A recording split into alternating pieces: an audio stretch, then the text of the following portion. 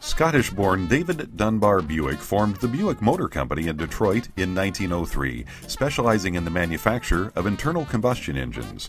In 1904, the firm was taken over by James H. Whiting, who moved the company to Flint, Michigan, and brought William C. Durant on board to manage the operation. It was also in 1904 that the Buick Company produced their first car, the Model B.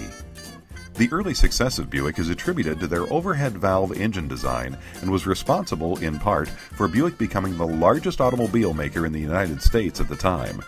Durant used profits from Buick to help form the General Motors Corporation. By 1932, Buick was firmly established as an innovative manufacturer of upper-level cars aimed at up-and-coming business executives. Buick's top-of-the-line models were designated the Series 90. Equipped with a 344 cubic inch overhead valve straight-eight engine, the Series 90s produced 104 horsepower with speeds up to 80 miles per hour.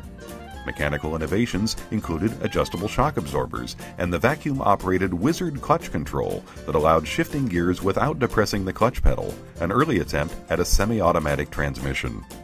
The Series 90s were appointed with the finest woods and fabrics, rivaling GM's Cadillac models.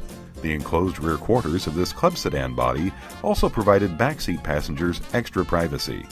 With a list price of $1,820, only 2,238 of these luxurious Buick Series 90 club sedans were produced in 1932. The Series 90 models would continue in production for another 10 years. But due in part to pressures from executives at Cadillac who felt the Series 90 was taking customers away from their Premier line, General Motors stopped production of the 90s in 1942, leaving cars such as this 1932 club sedan as reminders of Buick's luxurious past.